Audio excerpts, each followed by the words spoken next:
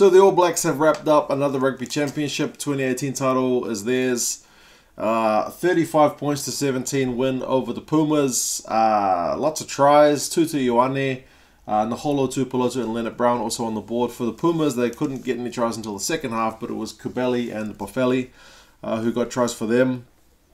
What a crowd. I mean, this crowd was chanting and singing pretty early on. You could make out kind of what they were saying. If you spoke Spanish, you'd probably be able to make it up pretty clearly. It's the kind of thing we don't get as much of in the Southern Hemisphere in terms of that atmosphere. It was really good, although, yeah, some of the early play didn't quite match up the passion that the supporters were putting in. And I'm talking about both teams because, yeah, it was a little bit messy. Both sides were struggling with their lineouts early on, and that kind of theme would continue throughout the match. The Pumas did take a lead early with Sanchez, who got a penalty, but it didn't take many minutes later for Ioane to get his first try. Pretty much the All Blacks' first time in the 22 after they've been under the pump for a little bit.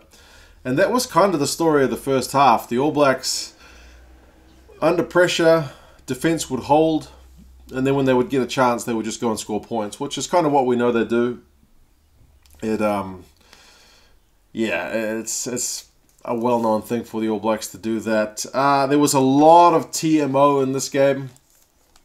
A lot of stuff being reviewed. The game was stopped multiple times. There were a few kind of incidents and a fair bit of niggle, which kind of sucks. I'll try not to focus on that stuff too much because it always gets a bit, I don't know. It's not all that fun talking about all the refereeing stuff and how decisions went one way or the other, but I will touch on it. I guess Beauden Barrett probably shut a few people up with his goal kicking today. Thing with that guy is the consistency that we really need to see, but he certainly had a good night with the boot. Halftime stats for this one. Sonny Bill did get a yellow card in that first half, I should say, but it was 21 points to 3 to the All Blacks. But this is what I mean by they're under the pump. The Argentinians had more than 60% of possession and territory. They had slightly fewer run meters, which is interesting because it means when the All Blacks got the ball, they were doing more with it. But as I say, it's kind of like what they are to do. But tellingly, the All Blacks tackle stats was still 84%, making 82 tackles in that first half alone. Whereas the Pumas only at 68% with 34. So 82 tackles to 34 in the first half. The All Blacks were making a lot of tackles. All Blacks also conceded one more penalty than the Pumas. For Rico Ioane's second try, it came from Delgi kind of spilling the ball. Cody Taylor was, well, he stumbled over Delgi, kind of hit him in the head with his knee, but he was pushed. I might have my All Blacks hat on here. You guys can let me know if I'm being a bit one-sided. But for the most part, I've seen it before when guys have been... one guy's jumping for a high ball and the opposition guy ends up taking his legs out, but it's because he was pushed. Usually the refs are like, play on, not his fault. So that's kind of what happened here. I mean, I guess if this had been in reverse, if this had been at Eden Park and it had been... an Argentinian guy got pushed by an All Blacks guy and ended up kneeing Beauden Barrett in the head. Would that have been a card? That's probably the question that a lot of rugby fans would ask. But for me, it's the right call. You guys can let me know if you think that was a bit harsh. But as far as I'm concerned, for the most part, from what I watch, if a guy's pushed, generally he's kind of given an out on foul play. So he went in for a second try, and this is what I mean about the All Blacks scoring from those chances. They were making a lot of tackles, but they were getting points when they had a chance. Ioane could have had a hat-trick, but Boffelli put a pretty sweet little ankle tap on him. That guy never seems to have a bad game. I've talked about it in the comments before with some of you guys. Even when the Pumas are getting beaten by almost 20 points, Boffelli still scores a try and makes a try-saving tackle. Is a large part of what they are doing. Sanchez also had a good game, but he did put in a couple of funny kicks. One penalty that he missed was seemingly a bit of a sitter. And one time when they had an attacking penalty, he tried to do a cheeky little kick to the other side to catch the All Blacks napping, but it was a really poor kick and the All Blacks just ended up eating it all up. So, yeah, probably not his best game. And this is the story of beating the All Blacks, is you've basically got to be on your game. You can't be making too many mistakes, and there were too many from the Argentinians. Set piece in particular was a big problem. A lot of penalties conceded at scrum time. And their line-out, final line-out stats for the Pumas were 68%. And you can't be doing that. If you're going to beat the All Blacks, you need to be getting a lot higher than that. The All Blacks were 86, so despite some early wobbles, they for the most part came right. The Pumas did kind of make it interesting when they got those 2 tries because they were behind. Boffelli's one was a nice little bit of play from Cabelli. He went back to the blind side, so that was a bit of quick thinking. He added a bit when he came on. His own try was another one that was a little bit controversial. The TMO basically told him it's a double movement, don't give that try, and the ref basically said, nah, for me that's all good. Kind of a 50-50 call, didn't end up costing anyone anything at the end of the day.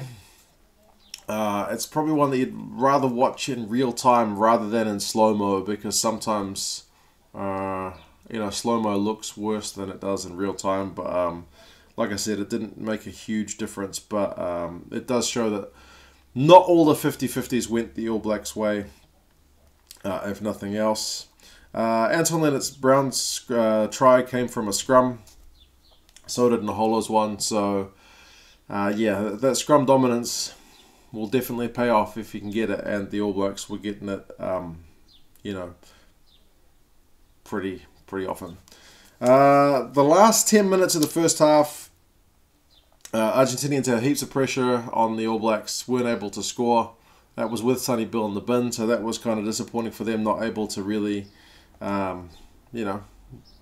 get some scoreboard pressure on the All Blacks, who'd already pulled away a little bit. And there was another one that was a little bit controversial, Crotty and Barrett's tackle on Sanchez. Again, I didn't actually see too much problem with it. I don't think Bowden really dug the shoulder into Sanchez's head. I think it was a little bit more incidental than that. But again, I might have my All Blacks hat on, so if I'm being totally biased, do let me know. Again, the interesting switch would be if it was Barrett getting hit. As we all know, that guy seems to be a bit sacred when getting tackled. So yeah, but I thought it was nothing too bad. I thought the refs kind of made a sensible call to just give away a penalty there, because that's generally what they do. Like, guys slip into high tackles. Falau did one in the game against the Springboks. He had a high shot on Cheslin Colby, but he was kind of ducking into it, so the ref was just like, penalty, move on. So that was pretty much what happened there. But as I said, niggle. Man, there was a lot of niggle in this game. Guys trying to fire each other up. The All Blacks were trying to do it to Sanchez a fair bit. One thing that I would admit would annoy me if I was a fan of any other team but the All Blacks, every time the Argentinians had advantage, the All Blacks would just try their best to kill that ball as much as they could. I know the All Blacks aren't the only team to do it, but they were doing it a lot. And the ref probably should have told them, if you're going to do that, I'm going to escalate from more than just a penalty, but generally he would just blow on to the penalties.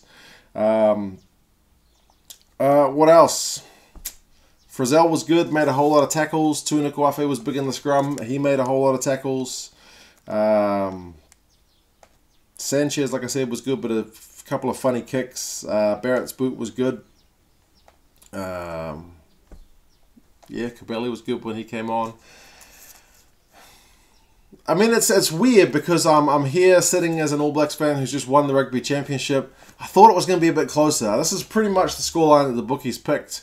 I thought it was going to be a bit closer. That first half was kind of the All Blacks taking their chances and the Argentinians not really showing us their full form. So maybe I'm a little bit disappointed that it wasn't closer. But still, I mean, it's an All Blacks victory.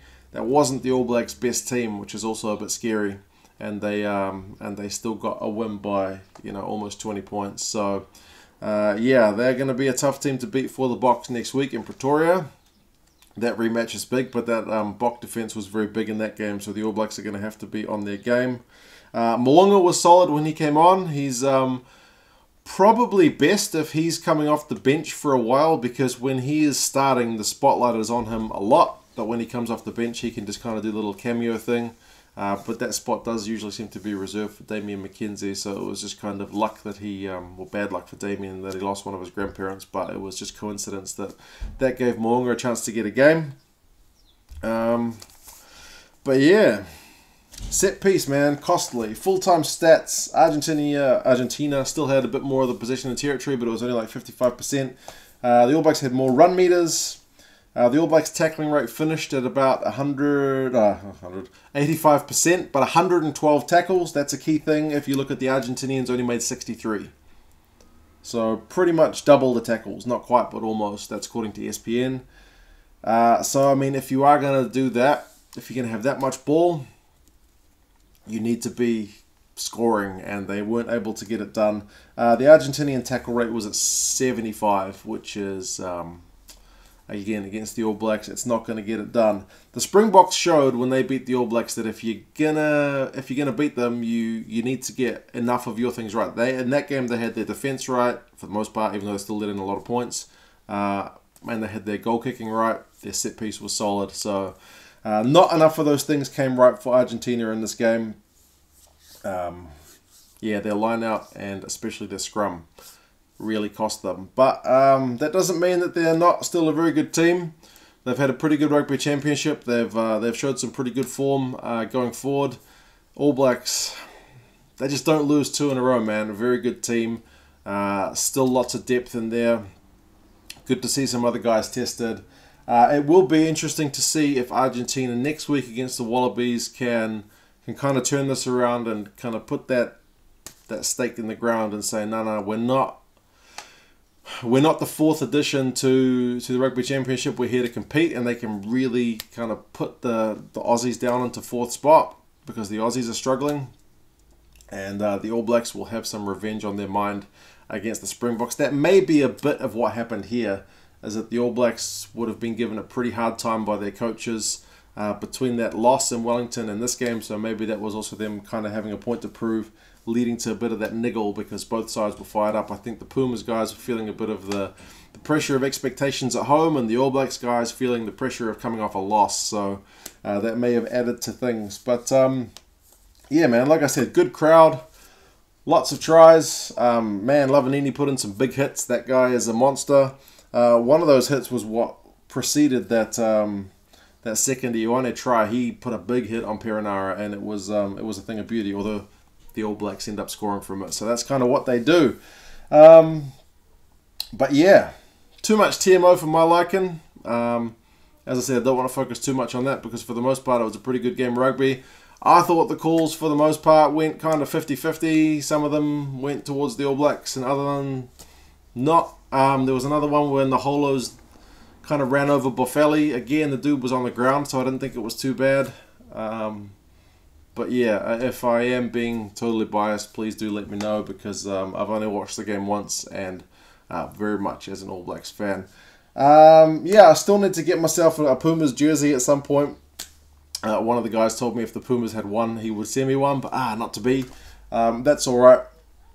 It's on my list, so I'll get there. But yeah, you guys let me know your thoughts on the game. 35-17.